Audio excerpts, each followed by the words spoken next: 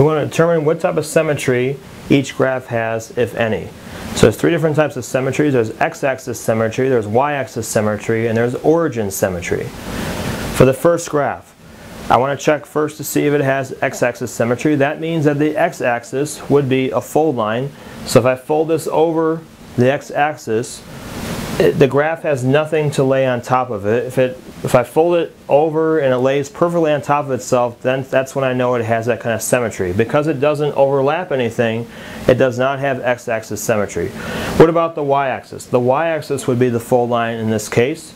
If you fold that over, again, it does not lay on top of itself, does not have that symmetry either. The last thing I'm going to look for is origin symmetry. And origin symmetry, I'm looking for if I've got the same thing in opposite quadrants. Now in this case, I don't. So because of that reason, it's not going to have origin symmetry either. I don't have the same thing in opposite quadrants. So therefore, this one has none. There's no type of symmetry that this one has. This next one, okay, I want to check for x-axis symmetry. It means I'm going to fold the graph over this direction. Now if I fold this part over, this part will end up looking like this down below, so it does not overlap, does not have x-axis symmetry. Y-axis, if I fold it over this direction, again this part will end up down below here. It's not going to have that symmetry either.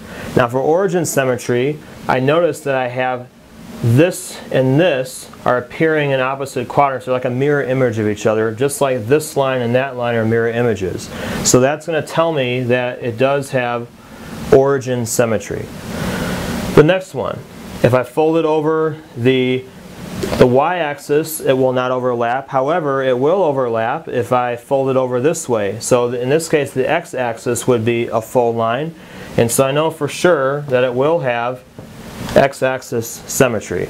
It will not have origin symmetry though, because again this piece and this piece do not match up. I don't have the opposite thing or a mirror image in both quadrants like I had for that one, so therefore it only has x-axis symmetry.